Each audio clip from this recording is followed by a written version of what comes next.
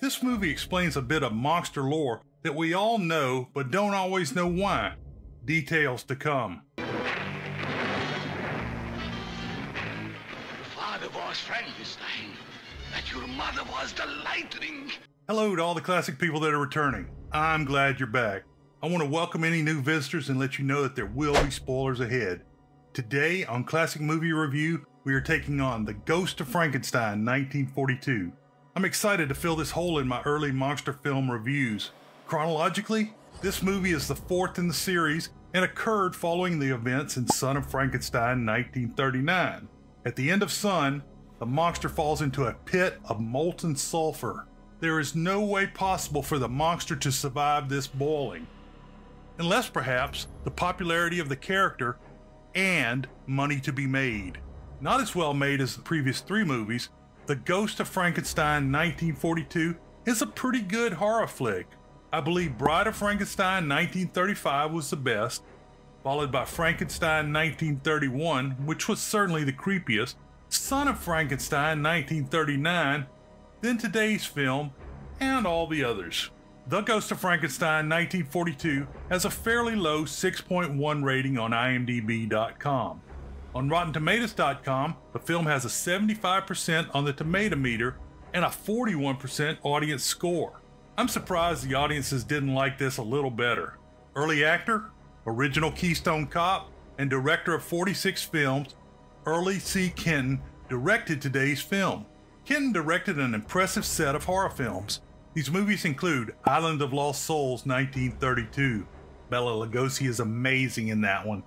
Today's film, The Ghost of Frankenstein 1942, House of Frankenstein 1944, House of Dracula 1945, and The Cat Creeps 1946.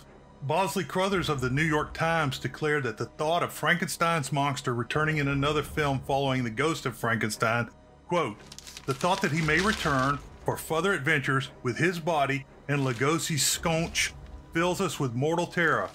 That is the most fearful prospect which the picture manages to convey, unquote. I guess he didn't like it. Actors.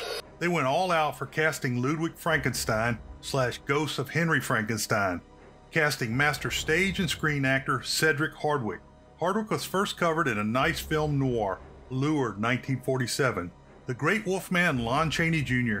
was in the monster's role, allowing him to create a trifecta as the Wolfman in The Wolfman 1941, as Dracula in Son of Dracula 1945, and today's film as the Monster.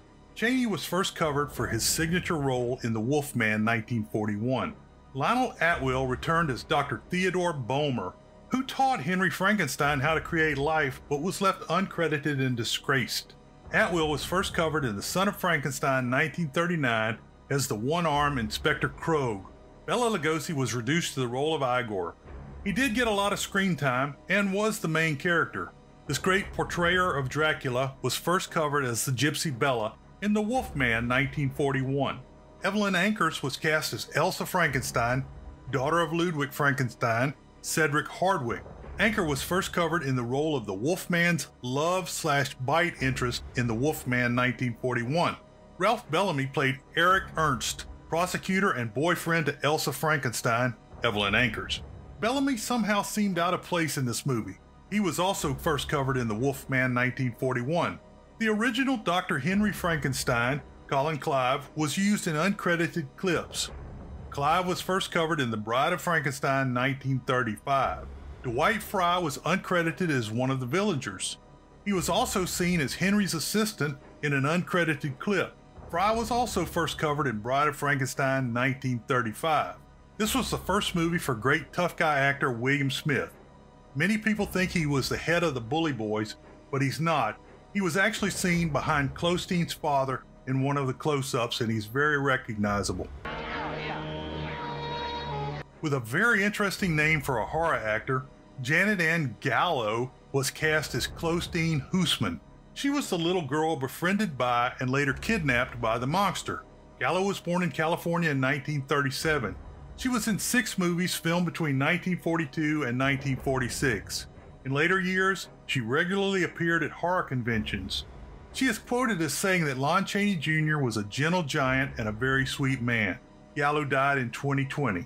My new book has just come out. It's called Mystery of the Cave. It's book 2 in the Michael Potts Archaeological Mystery Series. It follows Michael and the crew up in Alabama as they get into a little adventure up there while they're working in a cave. It's about 200 pages long and fairly easy read. Think you might enjoy it? There's links below. Story. This movie begins with the folks of the town of Frankenstein complaining to the Burgermeister and City Council that there is a curse on the town because of the Frankenstein family. There's a curse on our village. The curse of Frankenstein. None of the other villages like them. Nobody visits their town, and there's no food for the children. The Burgermeister says the monster fell into the sulfur pit under the castle. Dr. Frankenstein shot Igor, Bela Lugosi, multiple times, so he's dead too. One of the villagers reminds the council that Igor was once hanged and didn't die. Next, Igor is shown sitting in the castle basement, playing his horn for his friend, the monster, who is buried deep below in the sulfur pit. The mob of citizens say there will be a new Burgermeister at the next election if something isn't done, moved by their logic. The Burgermeister grants permission for the villagers to destroy the Frankenstein castle. 2 points. Shouldn't they want to save the castle so they can cash in on the tourist trade? And secondly, wouldn't it be best to wait until daytime to go to the castle? The mob runs into the night with a plan to blow up the castle. Armed with torches and dynamite, no pitchforks, Igor sees the villagers coming a mile away. As they attempt to plant the charges, Igor pushes large stones from the battlement towards the crowd.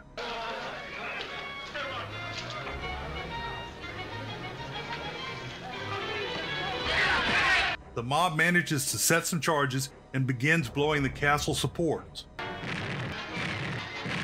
Igor flees into the castle's depths as the mob continues their destruction.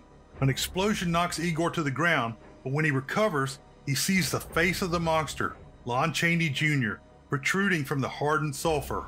Happy that his friend has survived, Igor breaks the living monster from the rock. Igor leads the weakened monster out of the castle and into a cemetery. They see the castle fall before heading into the countryside. Lightning begins to strike, and the monster runs towards the bolts, holding his hands skyward. Igor tries to stop the giant. Finally, a lightning bolt hits the monster, and he becomes recharged. Igor understands what he must do. Father was Frankenstein. That your mother was the lightning. Igor says they will find Dr. Henry Frankenstein's second son, Ludwig, Cedric Hardwicke, and have him restore the monster to full power. The pair travel to the village of Visaria, where Ludwig runs a clinic for people with diseases of the mind. Ludwig is conducting surgery with the help of his 2 assistants, Dr. Theodore Bomer, Lionel Atwell, and Dr. Kittering, Barton Yarborough. Today they have removed a mental patient's brain, repaired it, and replaced it back in the living patient. They reference a failed experiment by Dr. Bomer. Ludwig states that although the experiment failed, it pointed medical science in the right direction. Dr. Bomer calls this mistake a slight miscalculation. He also says that he was the teacher then and Frankenstein was a student. The monster and Igor enter Visaria in broad daylight and are divided by a flock of geese. The lovely goose girl, Janet Warren, answers questions for Igor, telling the town name and where Dr. Frankenstein lives and works. Igor says he knows the doctor, his brother, and his father very well. The monster has wandered away and sees a small girl, Clostine Huisman, Janet Ann Gallow, being bullied by some boys. The monster picks up Clostine and climbs towards a rooftop to retrieve her ball. One villager tries to stop the monster and is knocked down the stairs. The girl's father chooses not to attempt a rescue. Another man climbs up to where Clostine and the monster are, and the monster knocks the man to his death. Is that your shot, Huisman? Yes. As Igor watches, Clostine relays from her father to bring her down and no one will harm the monster. The monster does his ass and Clostine is safe. The police and the villagers proceed to beat the monster to a pulp. Elsa Frankenstein, Evelyn Ankers, the daughter of Ludwig, is reading in the garden of their home. Elsa's boyfriend, town prosecutor Eric Ernst, Ralph Bellamy, arrives in a carriage and needs to speak with Ludwig. Ilsa takes Eric to her father. Ludwig approves of Eric. Eric tells that the monster has already killed 2 villagers. He is worried that if the monster breaks free from his chains, there could be a lot of mayhem. Ludwig begrudgingly agrees to visit the prisoner later.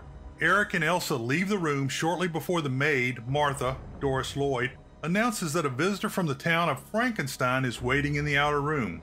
Ludwig instructs Martha not to tell Elsa about the visitor. Ludwig enters the room to find Igor hiding in the corner. Ludwig is shocked that Igor is alive. Igor tells Ludwig that he must take possession of the monster and restore his power. Ludwig doesn't want to do it, but Igor threatens to expose the family history. Ilsa sees Igor as he's leaving. Ludwig takes the time to pull his brother and father's journal off the shelf near his desk. Ilsa comes in and asks about the strange visitor. Ludwig keeps quiet about Igor's identity. In the town, the monster is chained to a chair in the courthouse. Eric is getting ready to hold a hearing, and a large crowd of villagers is in attendance. Ludwig has not yet arrived when the hearing begins. Eric asks questions, but the monster does not reply. The judge asks that Clostine attempt to talk to the monster. Her father protests, but the little girl walks right up to the monster. Ludwig arrives and Clostine's father pulls her away. Eric calls Ludwig to examine the monster. The monster recognizes Ludwig and gives a very slight smile, but Ludwig tells the court that he knows nothing about the monster. The monster frowns. The monster rips the wooden chair apart, freeing himself.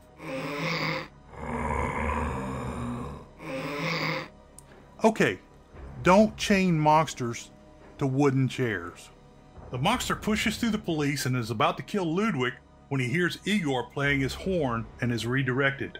The pair jump into a wagon and flee the town as a mob of villagers give chase. They are the same villagers that cleared the courthouse in fear a few moments prior. Later that night, Ilsa is in her father's study, reviewing the unique family record books. Of course, there's a lightning storm sparking outside. As she reads the journal, scenes of Dr. Henry Frankenstein, Colin Clive, and Henry's assistant, Dwight Fry, are shown as they steal bodies and as they prepare the monster for life in the laboratory. It's always nice to see the old equipment sparking along. Ilsa finishes reading as the monster is unwrapped.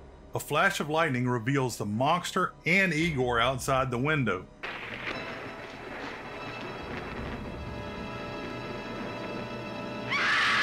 Elsa closes the curtains instead of running out of the room as I would have. She freezes with fear as her father opens the door.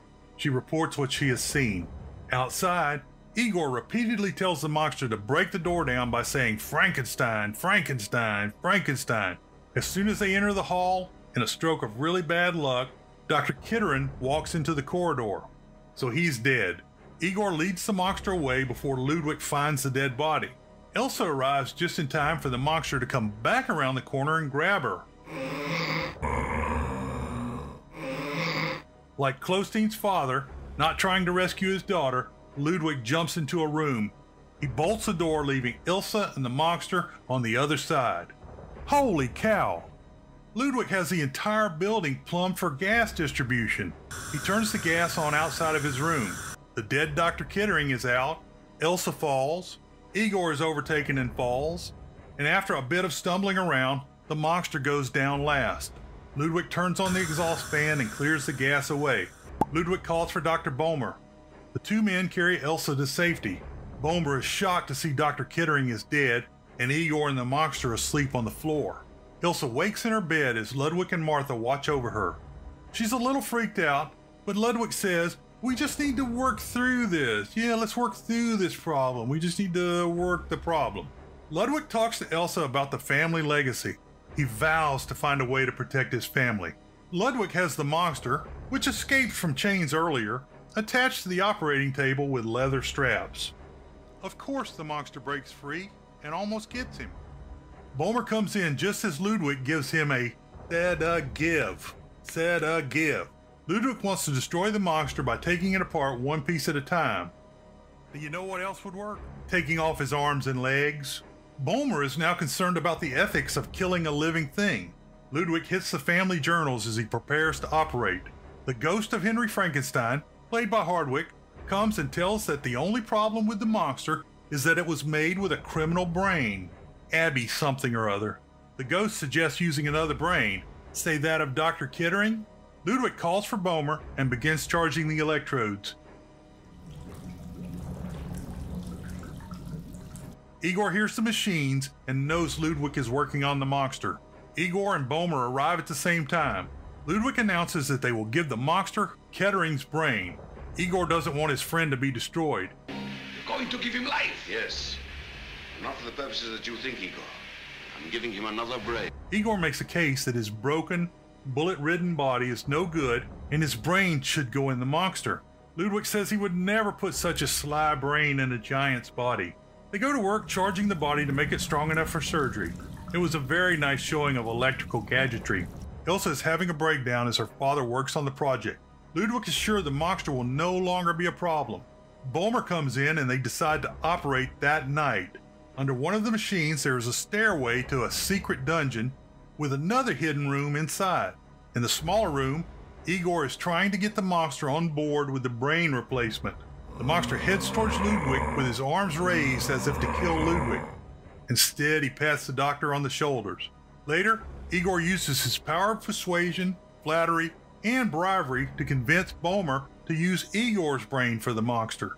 Igor says he will live forever and he and Boehmer will be great leaders. In the evening before the surgery, Eric and the police arrive looking for the monster and Igor. Eric wants to search the house. Ludwig says he will not be welcome later if he does that. Eric then asks to speak to Dr. Kettering. Ludwig says he left earlier in the morning. They know he is lying and begin to search. The super police find the secret stairway and all go down to the dungeon. Super Cop finds the entrance to the secret room. They go inside, but no one is inside. The monster walks into town and kidnaps Clostein. She smiles and just goes along with the monster in a beautiful example of natural selection. Igor plays his horn to recall the monster. The monster takes her ball along, but accidentally starts a fire that destroys the girl's house. Boehmer is upset that Igor and the monster went out. The monster wants Clostein's brain, and he almost kills Igor as they argue. Ilsa is leaving to find Eric when the monster walks in with Clostein. He makes signs that he wants the small girl's brain. The monster turns Clostein over to Ludwig. Ludwig passes the child to Elsa, and she and the girl escape the monster. Boehmer prepares to remove the brain of Igor, but Ludwig thinks he is removing Kettering's brain. Ludwig goes to work removing the criminal brain from the monster. Igor accepts that he may die in the transfer. Near midnight, Boehmer arrives with Igor's brain. The two doctors go to work putting in the brain. In the morning, the monster is still asleep. Ludwig thanks Boehmer for his assistance and skill. He tells Boehmer that this may bring him the recognition that he deserves. Boehmer must feel like a jackass knowing he is about to get busted for the switch he made. 2 weeks after the surgery, Clostein's father tells a mob of torch-wielding villagers that his daughter may not have died in the fire. He says she was stolen by the monster. The villagers decide only Dr. Frankenstein would harbor a monster. Eric does some fancy horse riding as he goes to cut off the mob. Eric stops the mob just outside of Ludwig's house. They discredit Eric because he's in love with Ilsa. They give Eric a little time to talk with Ludwig. Martha lets him in and he tells Elsa he must see her father. Eric says that if Ludwig wants the protection of his office, he must be frank with him. The villagers are getting out of hand, Doctor. If you expect the protection of my office, you'll have to be frank with me. Yeah, Frankenstein with him. Eric breaks down the lie about Kettering leaving town. Ludwig and Eric go to the room where Boehmer is sitting with the now awake monster. Ludwig confesses that the monster killed Kettering, but he has made it right by putting the doctor's brain in the monster. Boehmer is looking like the cat that ate the canary. The villagers shift back into mob mode and head into the house. Ludwig begins questioning the monster, whom he believes to be Kettering. The monster answers in the voice of Igor. The monster announces that he is Igor. Igor is ranting about his power and life. Ludwig goes after Boehmer, but Igor stops him. He says he will not kill Ludwig because his father gave him life and Ludwig gave him a brain. The mob begins breaking into the house. Igor calls for Boehmer to deploy the sleeping gas throughout the house. Eric escapes the room, locking everyone else inside. The monster breaks through the first door and is working on the second as Eric warns the villagers not to enter the gas. They run right into the gas and start coughing. Ilsa returns Clostein to her father as the gas enters the foyer. Eric and Ilsa go back down to rescue Ludwig, who is trapped with Igor and Boehmer in a sealed room. Ilsa passes out and Eric takes her back up. Suddenly, Igor in the monster's body calls for Bomer. Igor is blind. Ludwig explains that Igor's blood type differs from the monster and Kettering's, and he will be permanently blind. In a rage, the monster throws Bomer into some electrical equipment. Bomer's death is shocking. Igor / the monster crashes around and creates a massive fire. He slowly burns until a couple of burning beams fall on him. Ludwig would appear to be dead as well, but the monster is tough. Ilsa and Eric walk away into the morning sunrise. Hey, I want to give a special shout out to Michigan S and Rambling RJ. If you have questions or comments, send them to me. I love hearing from you. Conclusion. When anyone is asked to imitate the monster, they extend both arms straight out from the shoulders and wobble forward. Have you ever wondered why? Well, a scene was shot for today's movie showing the smoldering monster walking across a field. Of course the monster survived the fire. The next time the monster appeared was in the following year in Frankenstein Meets the Wolfman 1943. The audience was unaware that the arms and the stumbling was due to the blindness caused in the prior movie and today's movie. Thus, when we imitate the monster, we often copy his blind walking. World famous short summary. Buddy Trip ends badly. If you enjoy the show, please subscribe and leave a review where you get your podcast or videos. It really helps the show get found. As a technical note, references and citations are listed for each show on the site at classicmovierev.com. Beware the Moors. There'll be some boxes pop up here. One box has a movie specially recommended for you. The other box has a playlist related to today's show. Just for the month of October, we have all the Frankenstein movies combined into one playlist.